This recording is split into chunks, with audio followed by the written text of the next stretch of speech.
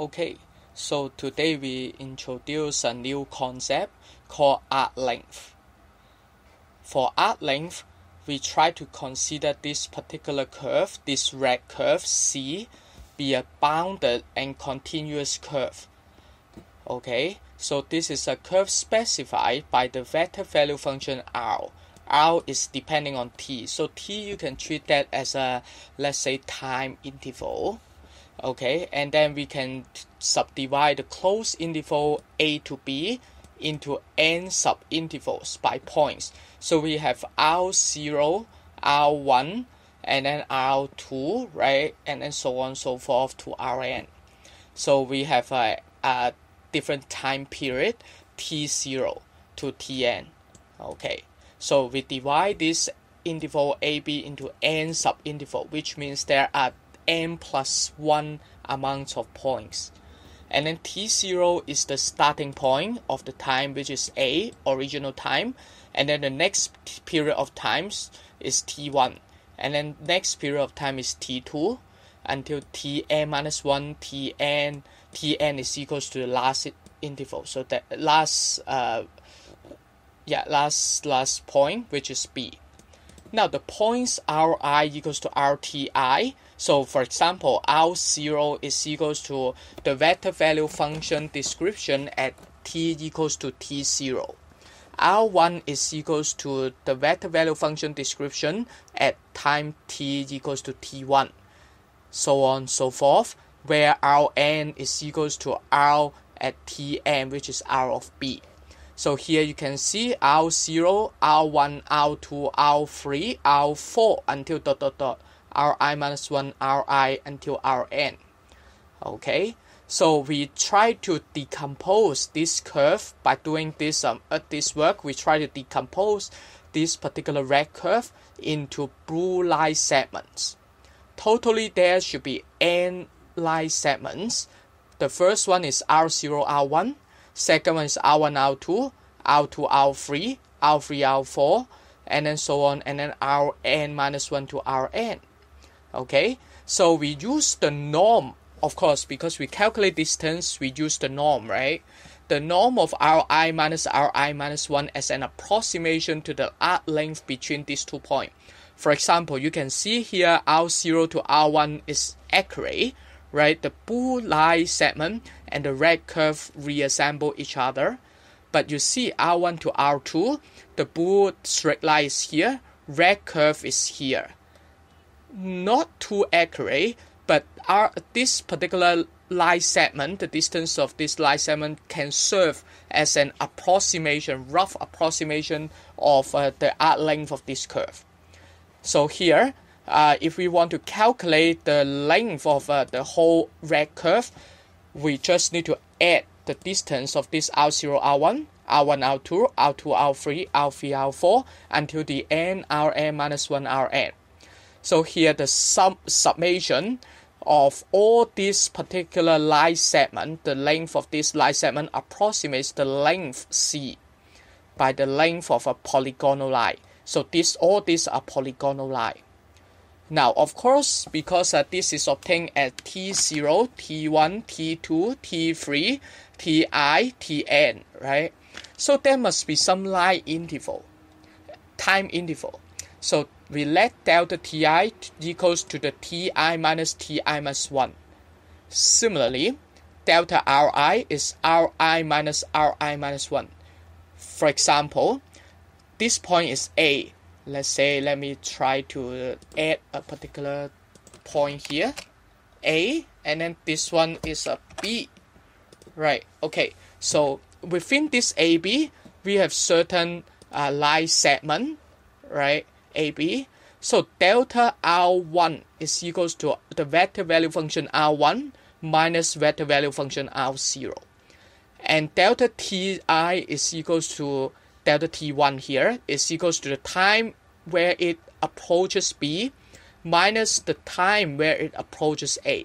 So it's the time difference when it walks from A towards B. Now, we define the Sn as the summation of all these line segments. But now, because we get delta Ri and delta Ti, So we change this into what? Into delta Ri over delta Ti, and then take the norm and then times delta Ti. Okay, so here we have something that is out of the scope of this course, but anyway, if you are interested, we can add this as a reference. By completeness axiom, we assume this curve is rectifiable. So that means this curve is smooth enough. For example, differentiable, you learn in one variable calculus. When we mention a curve is smooth, we mention about differentiability, right? In this course, we will also talk about differentiability, but in later time slot. Smooth in certain measure theoretic sense. For example, under certain measure in real analysis, this particular curve is smooth, sufficiently smooth. Okay. So let me clear about this note first. Okay, so Sn is this particular formulation.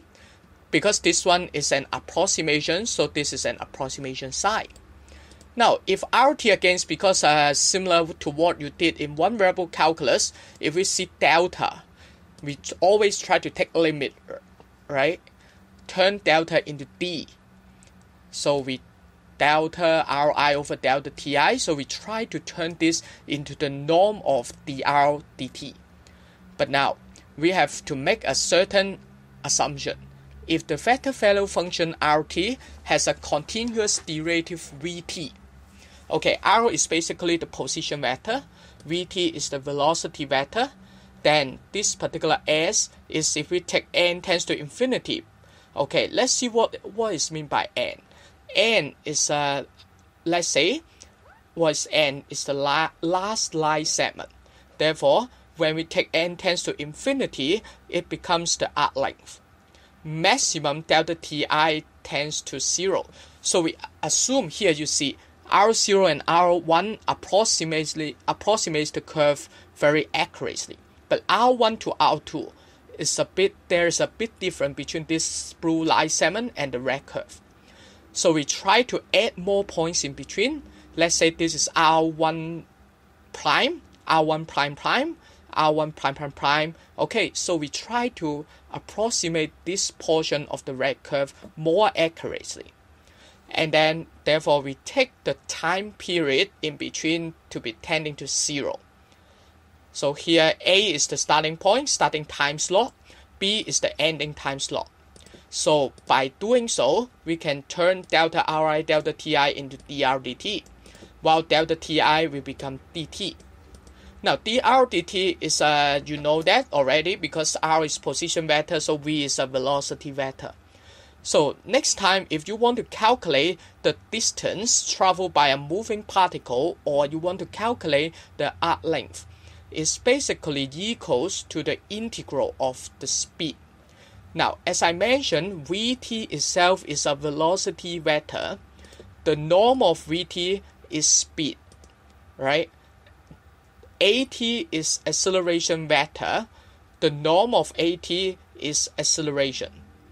So in all these cases, if we want to calculate the arc length, so you just need to give me the vector value function R, and then I differentiate it component-wise, and then I got the velocity vector. I take the norm of the velocity vector and integrate from the starting time towards the ending time. And then I got the arc length. So in mechanics, as I mentioned just now, the distance traveled is basically the integral of the speed. So you can see as is equals to the integral of its speed with respect to time. Okay, now let's try to look at several examples before we move on to the next topic. Example 1, find the length of the part of the circular helix. It's described by this vector value function between the point A00 and A02 pi b. Now, for this example, we give you the point, but we didn't give you the time. So what you need to do is to find out the time, t. Okay, for example, the first point A00 is basically when I substitute t equals to 0. A0 2 pi b, if I see 2 pi b equals to bt, I solve the equation, we get t equals to 2 pi. So the time period here is 0 to 2 pi. Now, as I mentioned, if I have a position vector, the arc length is basically equals to the integral of the speed with respect to time, from the starting time towards the ending time. So I take the derivative of this particular position vector. So v is equals to dr dt, negative a sine t, we take it component-wise, negative a sine t, a cosine t, and then we take bt is b. Of course, we have negative a sine t I plus a cosine t j plus bk, ijk are the unit vectors. And then we take the norm of this v vector, and then we get what? A square sine square t plus a square cosine square t, so it's a square plus b square. So it's a square plus b square and then square root. So this one is the speed function. So here the speed function is this one. The time, as I mentioned, is from t equals to 0 to t equals to 2 pi. So again, because this expression is independent of t, so we have square root a square plus b square times t from 2 pi to 0, so we get the arc length. Okay, the next question is give a description of the part of the circular helix. So let us try to see.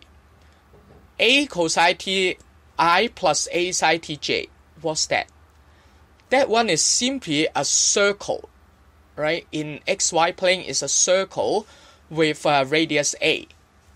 But there is a z component btk. So actually this curve is a circular path, spirals around the z-axis, and then when time goes by, for example, t equals to 0, it is 0, t equals to 1, it is b, t equals to 2 pi, it is 2 pi. Okay, so if I assume b greater than 0, so this one is actually the z component will increase as it turns. And then it also lies on the surface of the circular cylinder. As I mentioned, when I project this vector value function to two-dimensional plane, that's a circle with radius r, a. So in three-dimensional sense, this is a circular cylinder. X squared plus y squared equals to a squared with certain height described by bt. So in this graph, we can see it's a spiral path, like your DNA. And then so we start from here, this is time equals to 0, and then we continue move around it until we move on to this point. And then we assume this is rotating anti-clockwise. Okay. Next, let us move on example 2, which is basically the same as example 1, even easier than example 1, because this time I provide the t equals to 0, t equals to t to u. So I know the starting point is somewhere here, the ending starting point, right? Starting point, ending point is somewhere here. Okay, so this is my curve, C. The curve described by this vector value function. So xt is t, yt is this guy, zt is this guy. So what is x prime t? X prime t, you differentiate t with respect to t is 1. Differentiate yt with respect to t is what? 4 over 3 times 3 over 2, so that's equals to t. 2, t 1 half. Z prime t is you differentiate this zt, you get t. So the arc length is basically square root of 1 plus this square, so that is a 4t, and then this one is t squared. So you got this one, this is the arc length. Now for this one, of course, because this is a quadratic function, so what we need to do next is to do computing square. So we try to look at these two terms, and then it becomes t plus 2 square. So if I just consider t plus 2 square, I got a 4. But I just want a 1, so I need to subtract by 3. Next, this one, you can use integral calculator, or you can use log function, right? Okay, so you got this is the integrand. Okay, and then I substitute this t equals to 2, t equals to 0. So for example, for 2, it's a 2 plus 2 over 2. And then here is a 4 square minus 3. Minus 3 half log of 4 plus this guy, right? Square root 13. When it is 0, it's basically 1 here. And then 0 plus 2 is 2. 2 square 4. And then here is 1. Okay? And then afterwards, you can get the exact answer. Be careful. In this course, although we allow you to use the calculator, the arc length should be given in exact value. So if you want to give in numeric answers, that means if you want to press your calculator, you should tell me that it's roughly equals to, but not equals to. Okay? So the technique is very simple. I just use the formula here. Okay. So I get, I just use the formula by calculating the velocity vector, take the norm of the velocity vector from the beginning time towards the ending time, and then integrate. Okay, so the next topic is arc length parametrization.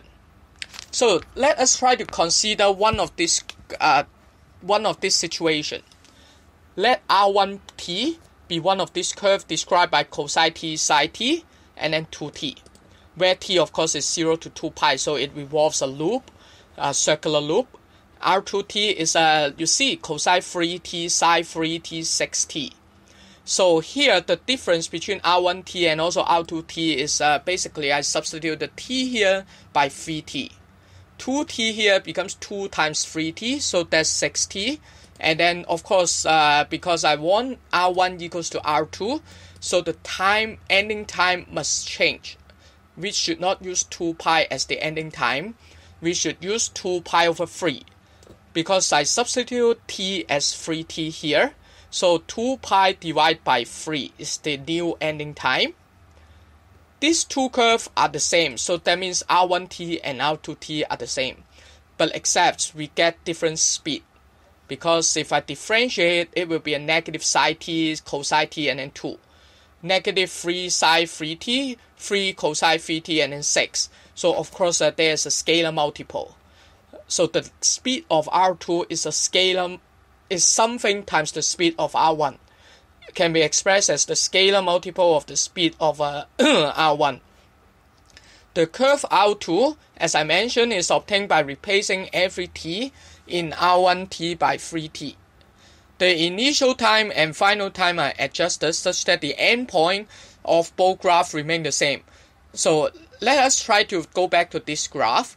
This graph 2 pi b, right? Starting from this point A, until this point B. So I now change the parameter, becomes something, let's say b over 3 or 3b, something like that. But it's still going from this way and then continuing revolving until it reaches this point. The starting point and ending point of this doesn't change. Then we say R2 is a reparametrization of R1. Definition. If Rs is a parametric curve such that the norm of R prime s, that means the norm of the velocity vector, it equals to 1 for all s, then we say that the curve is parametrized by arc length. So this one is very important. So let me underline this one. Okay.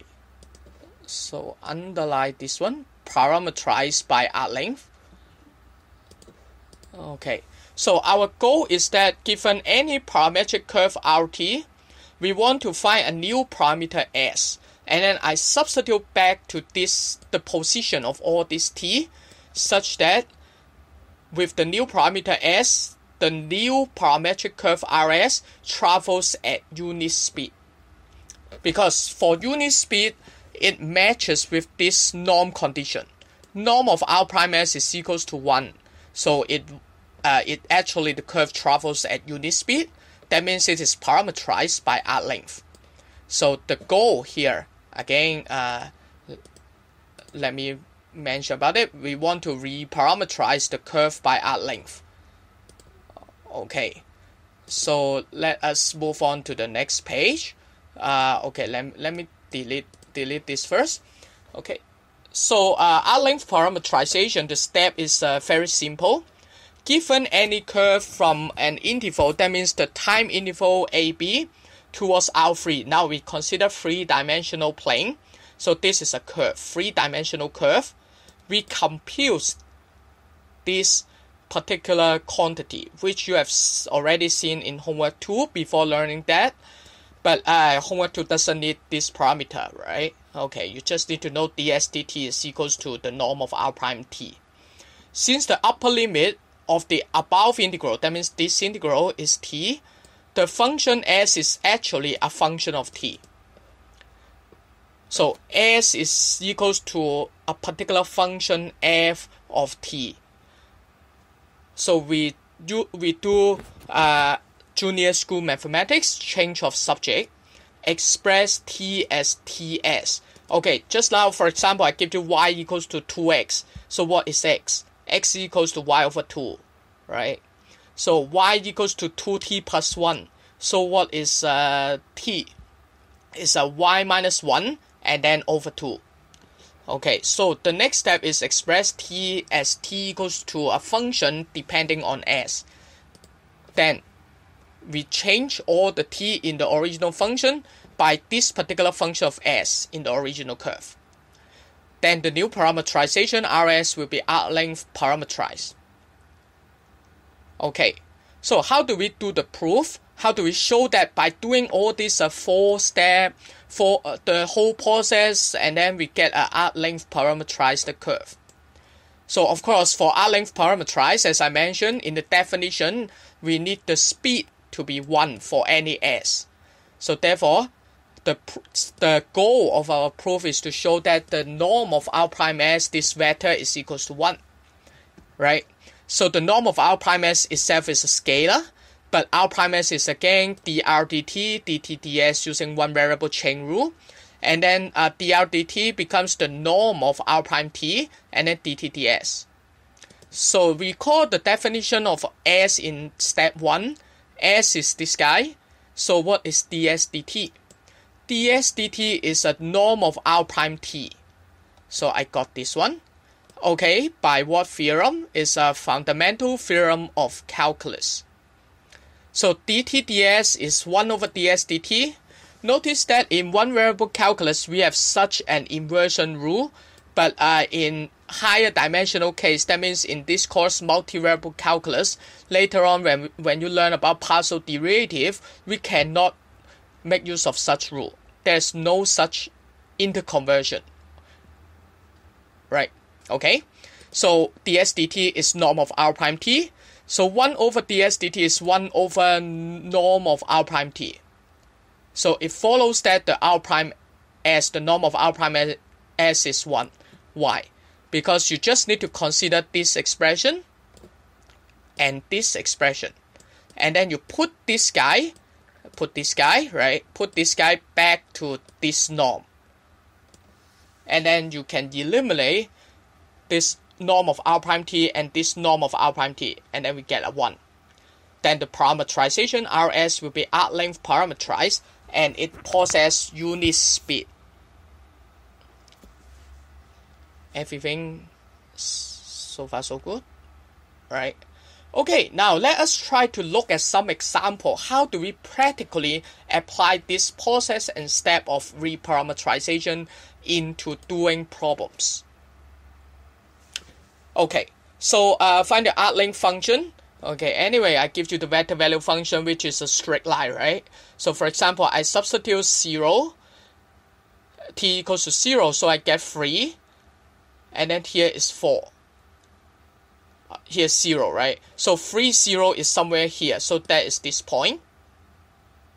Okay, when I substitute t equals to 1, the ending point, we get 0, I, plus 4j.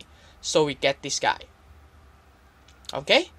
Now, the step 1 is what? The step 1 is we try to express this one, compute this particular integral, and then we change the function t in terms of s. So the norm of r prime t is equals to 5. And then I integrate this guy, st is equals to 0 to t. So that is the norm of r prime u is also 5, right? Because norm of r prime t is 5, norm of r prime u is just a dummy variable.